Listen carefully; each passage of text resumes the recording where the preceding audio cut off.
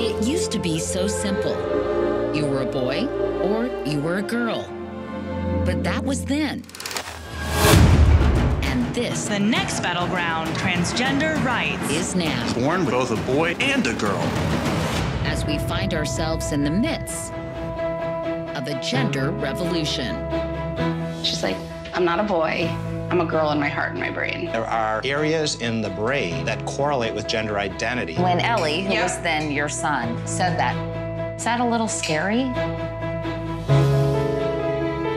And then the doctor came over and said, well, sometimes babies are not quite a girl and not quite a boy. She would need surgery. These are human rights violations on intersex kids' bodies.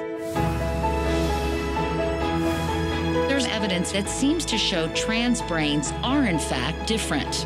And I use he, him, his. I use they, them, their. I am plural. This is not just one individual, but a whole group of kids. At times, do you feel like, whoa, whoa, whoa, it's too fast, it's making me dizzy? What about your mom and dad? Do they call you Brian now?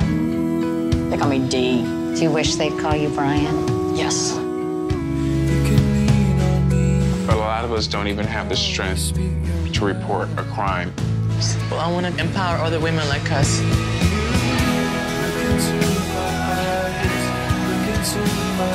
Your case is going to be heard before the Supreme Court. I'm looking for the same opportunities that my peers enjoy every single day, and that includes using the same restroom. I said, goodbye, Bill, and she became Kate. If you love someone, you're willing to do what it takes. There are people in these societies, they recognize more than two genders.